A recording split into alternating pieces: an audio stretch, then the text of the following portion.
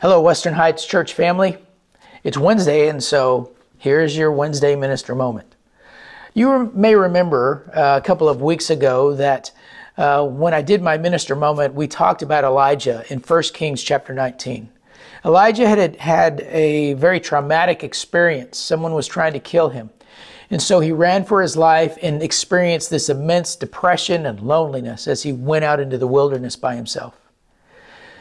Now, what we talked about that day was the fact that Elijah began at some point to walk toward Mount Horeb, the mountain of God is what it's called. And it was as though he was searching for God. He was walking toward God in the middle of his depression. And so when we deal with things like that, we also need to continue to search for God as well.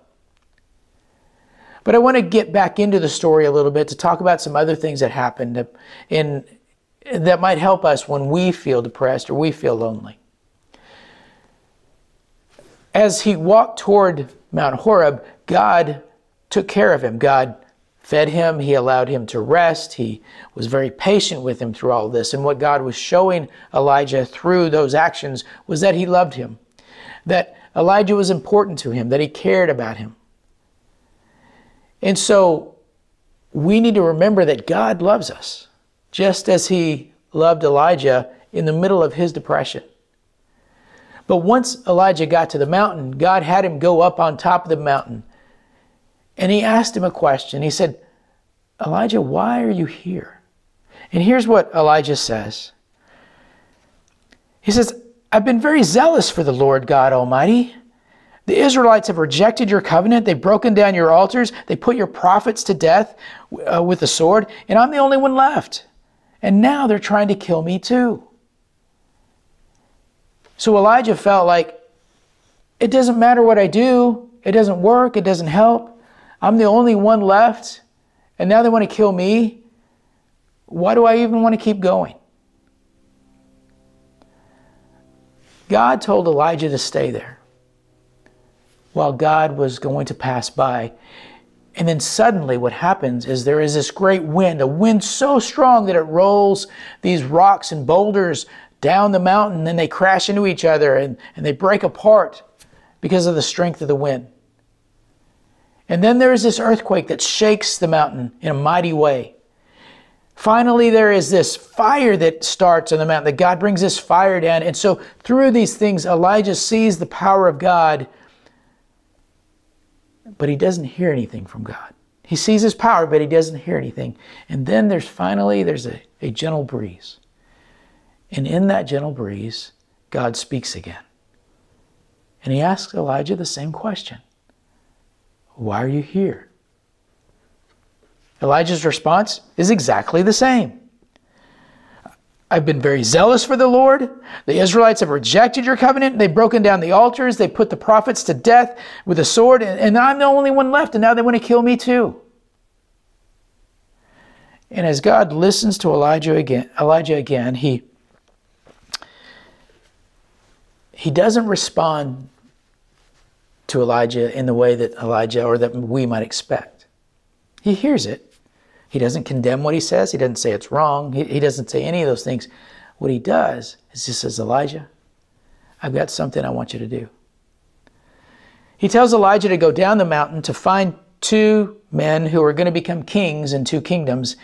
And he says, "Anoint them as kings, and they will take care of your enemies."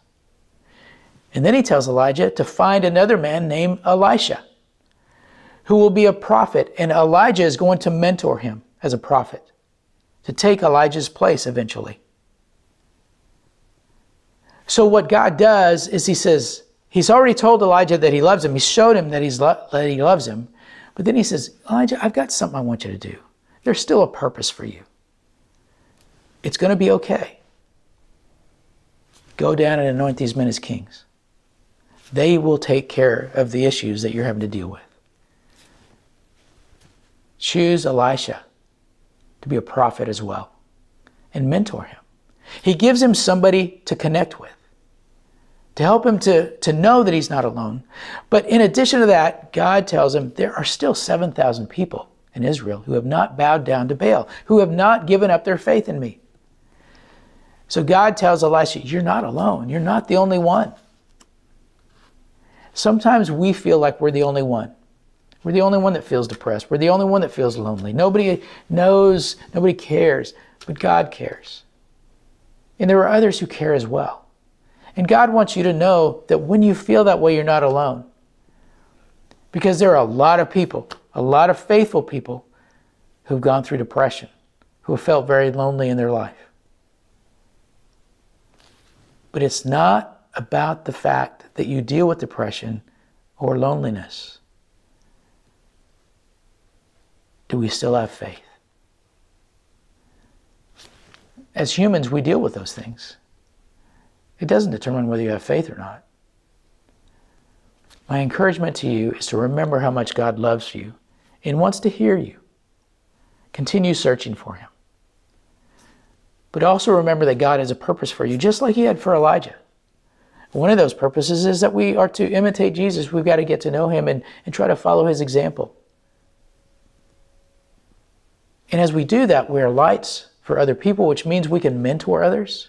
We can be good examples for them, help them to see God more clearly. And we need to remember that we're not alone, that God is with us, but there are others in the church family who suffer with some of the same things. And that means we understand each other. So call on somebody when you're struggling. Let them know. Talk to someone. And let's pray for each other and build each other up and fulfill the purpose that we have to look out for each other. I hope this is an encouragement to you. I hope that you have a great day and a blessed week.